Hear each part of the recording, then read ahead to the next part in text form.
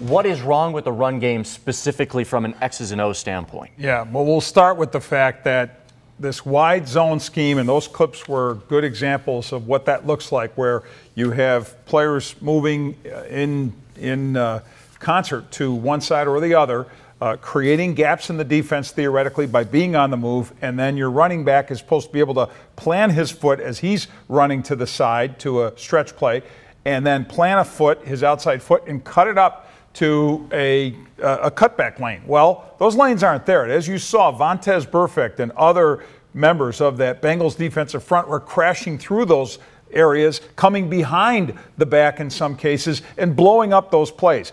That is a scheme, as I say, that I think, number one, they're using because it's what Rick Dennison, the offensive coordinator, knows, believes in, has seen be successful, especially for the Atlanta Falcons. There's one big difference, though. The Falcons not only have some talented running backs of their own in Devonta Freeman and Tevin Coleman, but they also have a great quarterback and a great passing game that opens up things also for the run. They work in concert. The Bills have none of that. I think LaShawn McCoy is still an effective player at 29, but I don't know that he looks as effective when he doesn't have the perfect blocking in front of him. And then there is this thing called blocking, which, regardless of scheme, the players up front, Richie Incognito, Eric Wood, go across the line. They have to play better. They're not playing as well as they need to.